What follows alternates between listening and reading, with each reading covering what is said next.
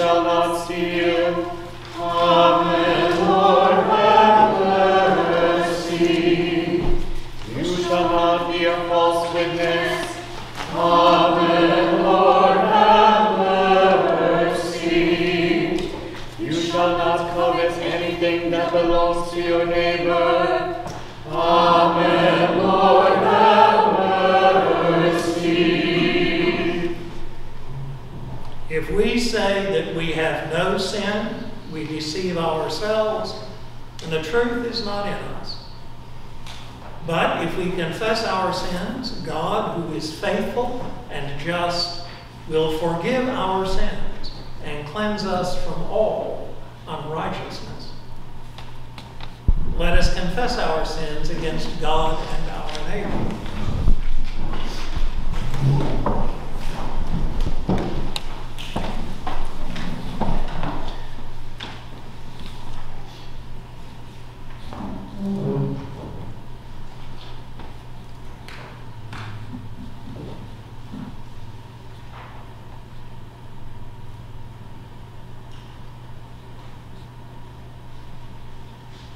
Most merciful God, we confess that we have sinned against you in thought, word, and deed, by what we have done and by what we have left undone. We have not loved you with our whole hearts. We have not loved our neighbors as ourselves. We are truly sorry, and we humbly repent. For the sake of your Son, Jesus Christ, have mercy on us and forgive us, that we may delight in your will and walk in your ways, to the glory of your name. Amen.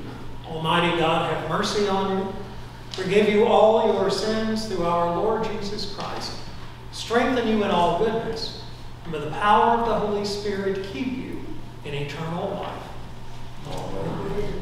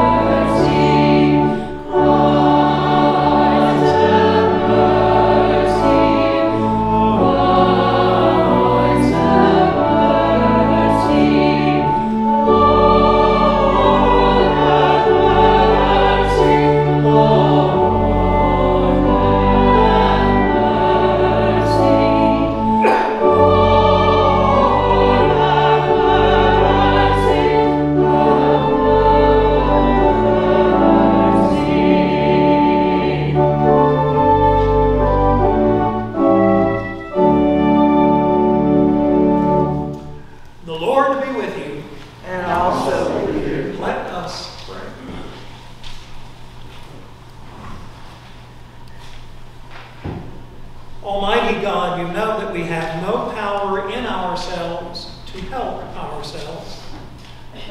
Keep us both outwardly in our bodies and inwardly in our souls, that we may be defended from all adversities which may happen to the body, and from all evil thoughts which may assault and hurt the soul.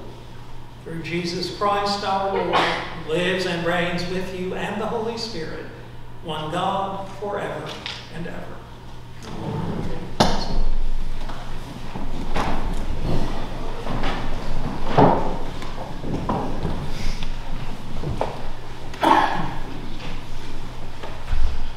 A reading from the book of Exodus. Moses was keeping the flock of his father-in-law Jethro, the priest of Midian. He led his flock beyond the wilderness and came to Horeb, the mountain of God. There the angel of the Lord appeared to him in a flame of fire out of a bush. He looked, and the bush was blazing, yet it was not consumed. Then Moses said, I must turn aside and look at this great sight and see why the bush is not burned up. When the Lord saw that he had turned aside to see, God called to him out of the bush, Moses, Moses. And he said, Here I am. Then he said, Come no closer. Remove the sandals from your feet, for the place on which you are standing is holy ground." And he said further, "I am the God of your father, the God of Abraham, the God of Isaac, and the God of Jacob." And Moses hid his face, for he was afraid to look at God. Then the Lord said, "I have observed the misery of my people who are in Egypt. I have heard their cry on account of their taskmasters. Indeed, I know their sufferings, and I have come down to deliver them from the Egyptians, and to bring them up out of that land to a good and broad land, a land flowing with milk and honey, to the country of the Canaanites, the Hittites, the Amorites, the Perizzites, the Hivites, and the Jebusites. The cry of the Israelites has now come to me. I have also seen how the Egyptians oppress them. So come, I will send you to Pharaoh to bring my people, the Israelites, out of Egypt." But Moses said to God, "Who am I that I should go to Pharaoh and bring the Israelites out of Egypt?" He said, "I will be with you, and this shall be the sign for you that it is I who sent you. When you have brought the people out of Egypt, you shall worship God on this mountain." But Moses said to God, "If I come to the Israelites and say to them, 'The God of your ancestors has sent me to you,' and they ask me, 'What is his name?' what shall I say to them?" God said to Moses, "I am who I am." He said further, "Thus you shall say to the Israelites, 'I am has sent me to you.'" God also said to Moses, "Thus you shall say to the Israelites, 'The Lord, the God of your ancestors, the God of Abraham, the God of Isaac, and the God of Jacob, has sent me to you. This is my name forever, and this my title for all generations." The word of the Lord. Thanks be to God.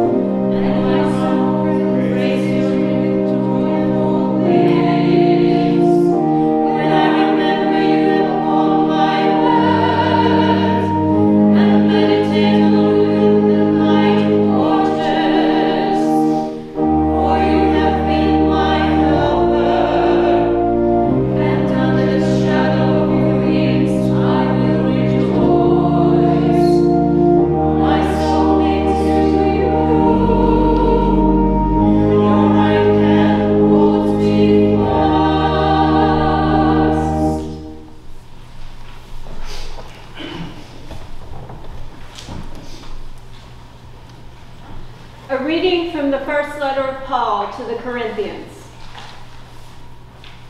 I do not want you to be unaware, brothers and sisters, that our ancestors were all under the cloud and all passed through the sea, and all were baptized into Moses in the cloud and in the sea. And all ate the same spiritual food, and all drank the same spiritual drink. For they drank from the spiritual rock that followed them, and the rock was Christ. Nevertheless, God was not pleased with most of them, and they were struck down in the wilderness. Now these things occurred as examples for us, so that we might not desire evil as they did. Do not become idolaters, as some of them did, as it is written, the people sat down to eat and drink, and they rose up to play. We must not indulge in sexual immorality, as some of them did, and 23,000 fell in a single day. We must not put Christ to the test, as some of them did, and were destroyed by serpents. And do not complain, as some of them did, and were destroyed by the destroyer. These things happened to them to serve as an example, and they were written down to instruct us, on whom the ends of the ages have come. So if you think that you are standing, watch out, you do not fall. No testing has overtaken you that is not common to everyone. God is faithful, and he will not let you be tested beyond your strength. But with the testing, he will also provide the way out, so that you may be able to endure it. The word of the Lord. Thanks be to God.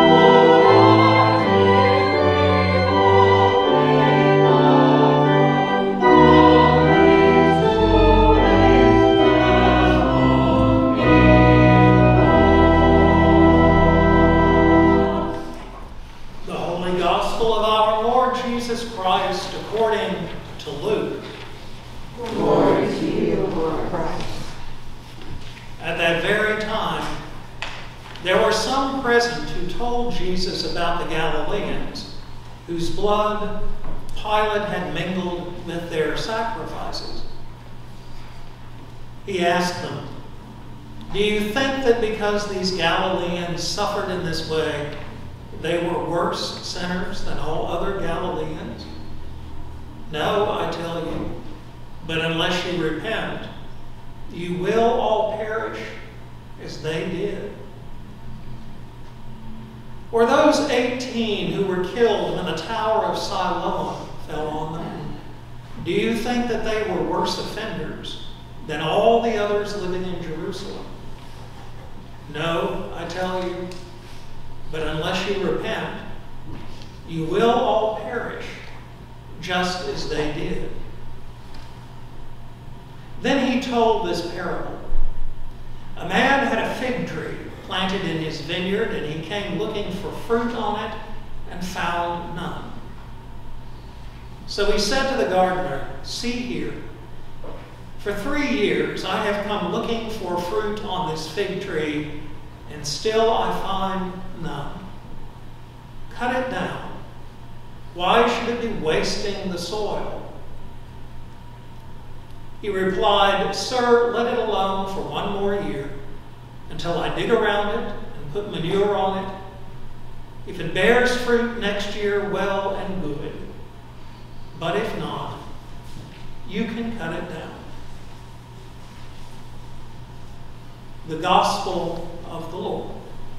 Praise to you, Lord.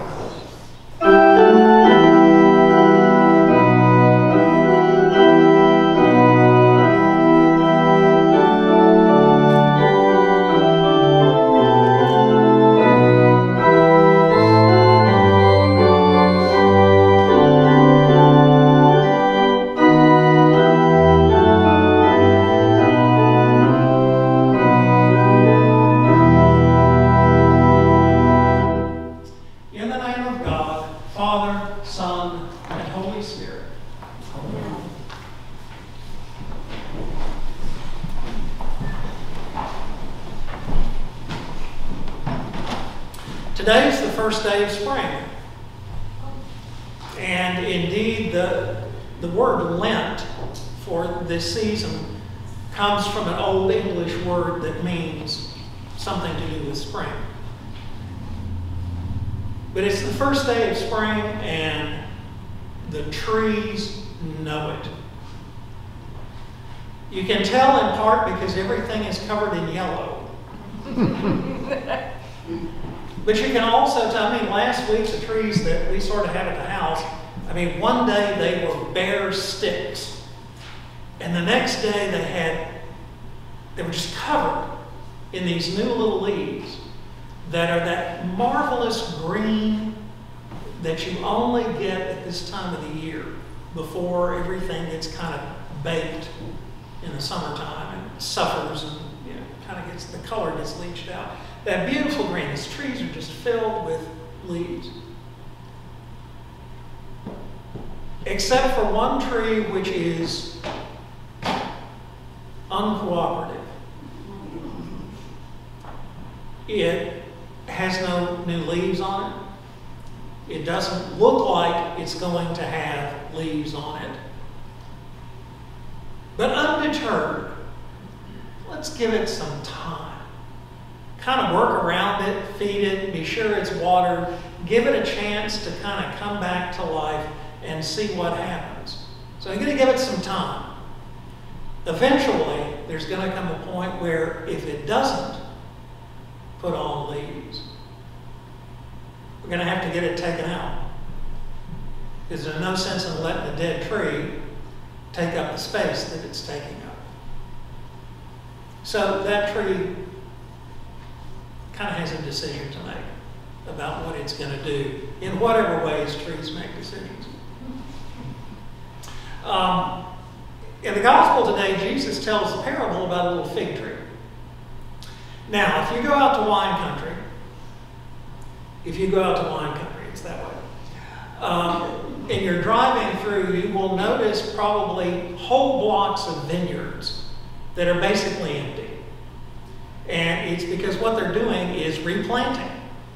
Okay, the old vines that were there are too old to produce really good fruit anymore. So they've pulled them out and they're putting in new root stocks that they will eventually graft whatever the grape is that they want onto that rootstock. And they have little covers for them. So you see this sort of empty territory. It's been said that the wine business, a winery, is the best way to turn a large fortune into a small one. And the reason for that is it takes so long. Those grapes, those vines have to grow for 3 years before they produce any fruit. Fig trees are exactly the same way. They have to grow about 3 years before they start producing fruit. And at some point, the owner of the piece of ground that's in Jesus' parable said, it's time for this fig tree to produce some figs, and it hadn't. And he said, just cut it down. I don't want it taking up the space. And the gardener, Jesus, the gardener said, let me work with it a little bit. Let me dig around it, put some manure on it, feed it, fertilize it, and let's see what it does then. And if we give it that chance, then maybe it'll produce fruit. If it doesn't, we'll cut it down. Okay, this tree is in a pickle. It's got to produce fruit or it gets cut down. There's no third option offered. One of those two things is going to happen. So this little tree has to decide what it's going to do. And in a strange kind of way, what's at stake for that tree is actually repentance. Remember, that word means to turn around. And that's what this tree's got to do. It's got to turn around. It's got to turn from a fruitless way of being in the world toward a fruitful way of being in the world. Same thing with that little tree in the backyard. It's got to go from having no growth to having new growth. It's that matter of turning. And that, of course, you know, the thing about this parable is that once it's out there, there's no escaping it. You can't get away from it. And Jesus is very clearly kind of pointing the finger at us, if the gospel is indeed transcendent. That's what's on our plate too, as we go through this period of time, is repentance. That is turning away from barrenness, places of no growth, toward new growth. Turning away from fruitlessness toward fruitfulness. And that means turning away. I mean, you can look at the prayer for today, you know, turning away from all the things that pull and tug and entice and generally get us going in a direction we don't want to be in. To get ourselves as the center of the universe, to be run kind of by our egos rather than by the larger picture. In other words, they get us thinking more about ourselves than being focused on the source of light and life and love and what that might mean for us and what we might be able to do in the world because of that light and life and love. So it's turning away from an old fruitless way of being towards a fruitful one, towards one that produces fruits for the kingdom and for ourselves and for each other. What is there in your life right now that's fruitless? What is there that's kind of barren? It's not growing? What is there in your life that is sort of at a dead end, that has exhausted itself, that needs to be let go of? What is the new growth that you feel like you need to be whole? What fruit is God calling you to produce in this time?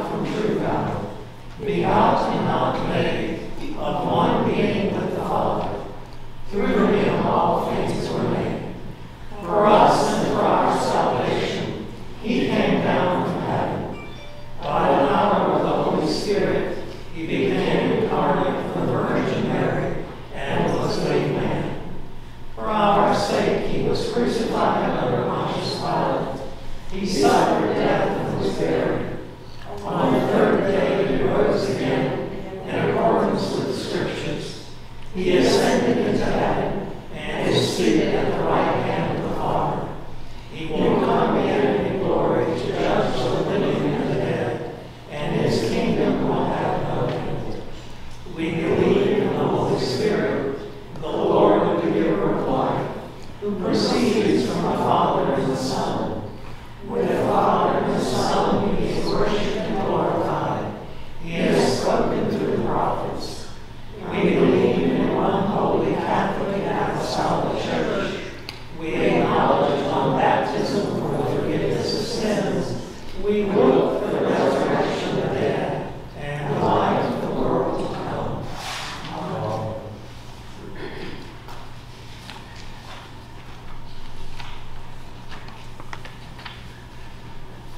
In this season of penitence and self-reflection, let us pray by saying, "Forgive our sins."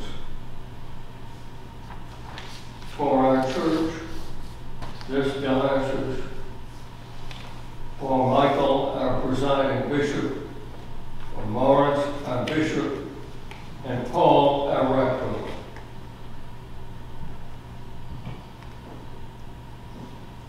Mercifully fill your people with the spirit of your unity. Forgive our sins. For this nation and all nations, especially those experiencing civil strife.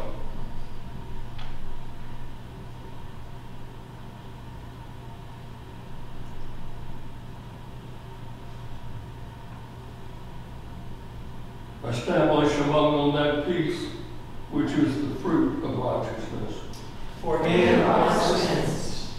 For our leaders, especially the President of the United States, the Governor of Louisiana, and all elected and appointed leaders,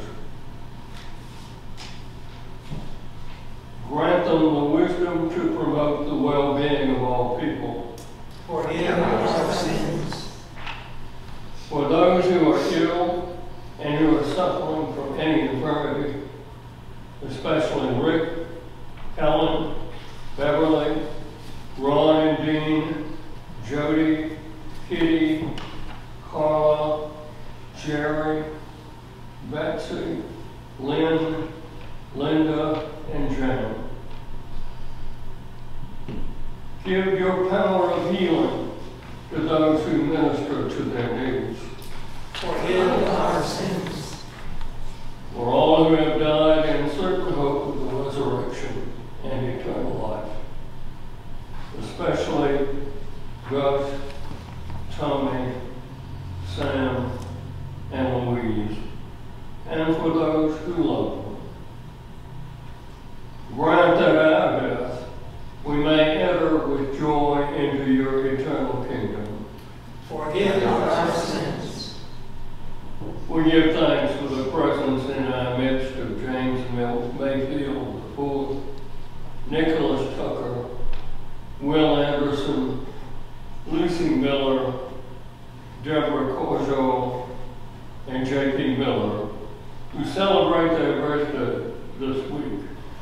And we pray for God's richest blessings upon them in the coming year. Grant that they may grow in wisdom and virtue. Forgive our sins. Hear us, O Lord, for bounteous is your kindness and mercy. We earnestly implore your divine Forgive our sins. for peace. Lord Jesus Christ, you said to the apostles, "Peace I give to you, my own peace I leave with you." Regard not our sins, but the faith of your church, and give to us the peace and unity of that heavenly city, where with the Father and the Holy Spirit you live and reign, now and forever. Amen. And the peace of the Lord be always with you. And also with you.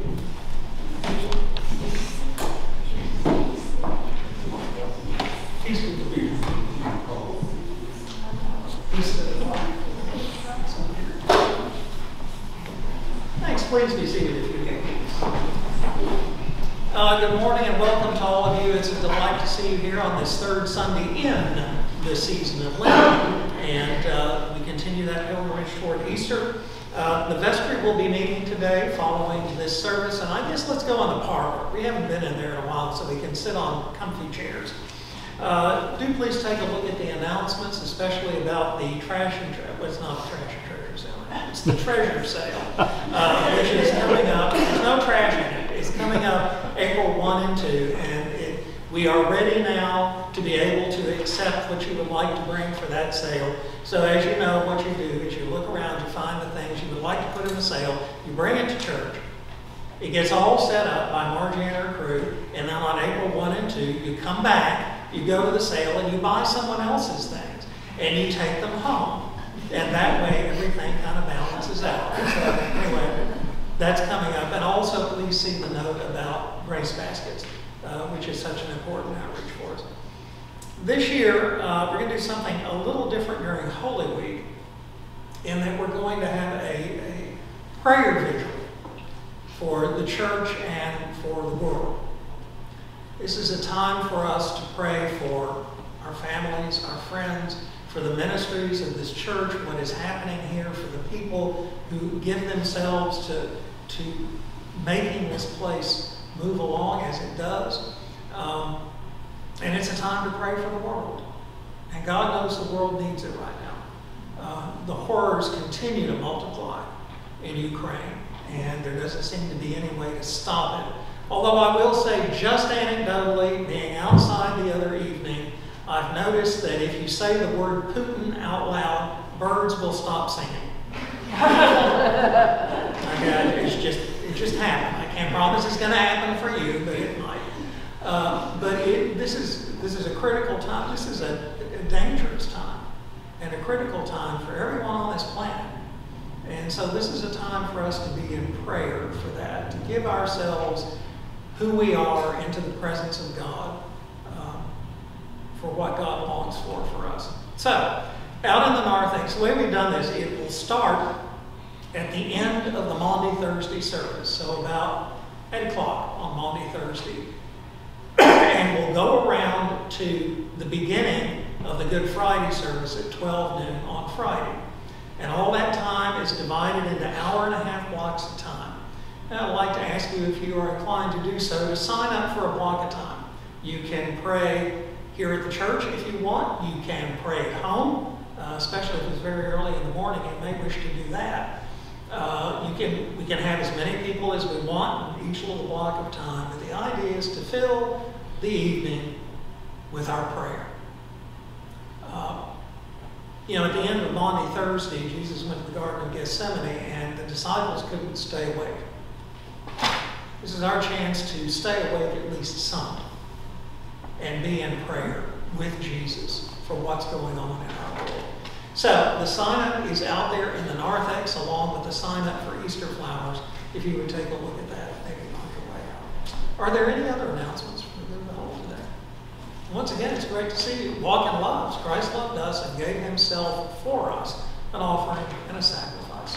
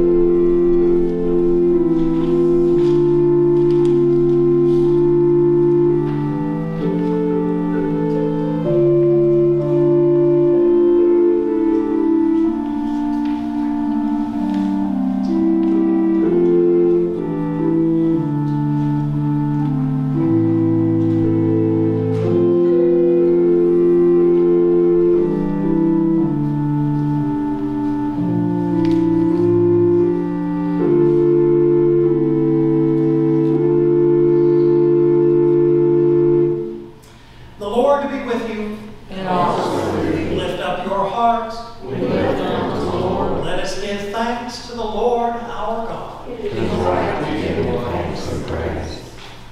It is right and a good and joyful thing, always and everywhere, to give thanks to you, Father Almighty, Creator of heaven and earth. You bid your faithful people cleanse their hearts and prepare with joy for the Paschal feast, that fervent in prayer and in works of mercy, and renewed by your word and sacraments, they may come to the fullness of grace which you have prepared for those who love you. Therefore we praise you, joining our voices with angels and archangels and with all the company of heaven, who forever sing this hymn to proclaim the glory of your name.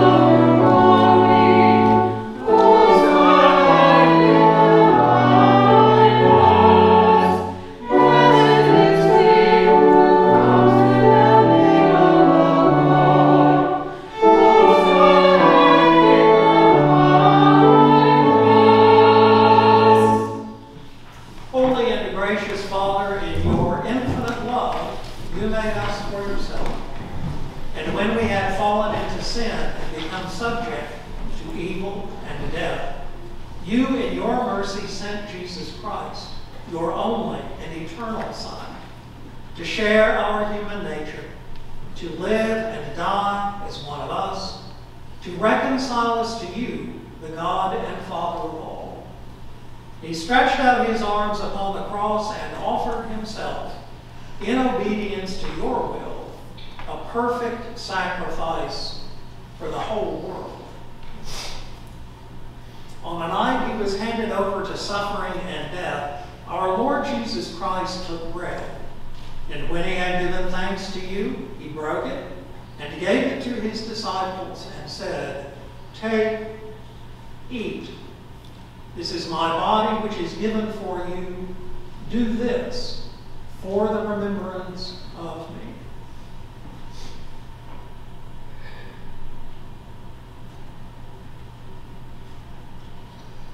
After supper, he took the cup of wine, and when he had given thanks, he gave it to them and said, "Drink this, all of you.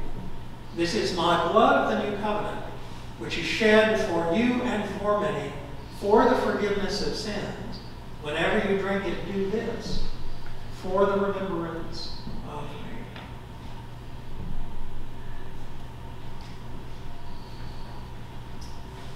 Therefore, we proclaim the mystery of faith. Christ has died, Christ is risen, Christ will come again. We celebrate the memorial of our redemption, O Father, in this sacrifice of praise and thanksgiving. Recalling his death, resurrection, and ascension, we offer you these gifts. Sanctify them by your Holy Spirit, to be for your people the body and blood of your Son, the holy food and drink of new and unending life in him. Sanctify us also, that we may faithfully receive this holy sacrament and serve you in unity, constancy, and peace, and at the last day bring us with all your saints into the joy of your eternal kingdom. All this we ask through your Son, Jesus Christ, by him and with him and in him, in the unity of the Holy Spirit. All honor and glory is yours, Almighty Father, now and forever. Amen.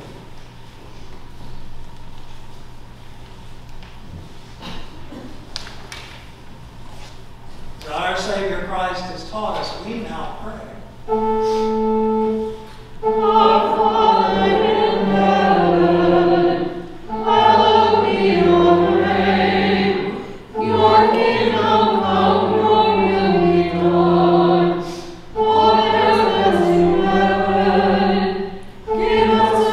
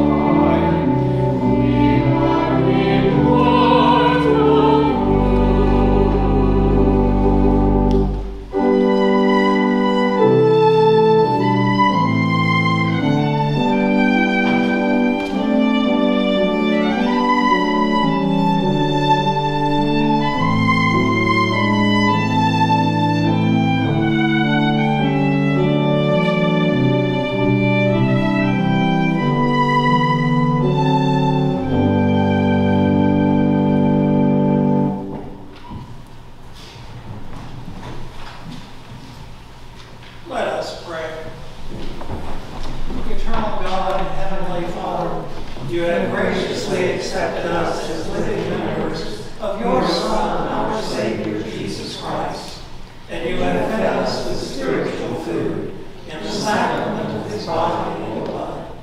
Send us now into the world in peace, and grant us strength and courage to love and serve you with gladness and singleness of heart, through Christ our Lord.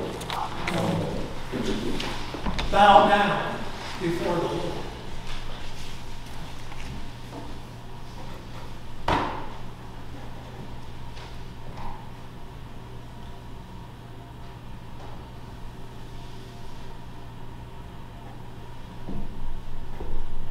Look mercifully on this your family, Almighty God, that by your great goodness they may be governed and preserved evermore. Through Christ our Lord. Amen. Go in peace to love and serve the Lord. Thanks be to God.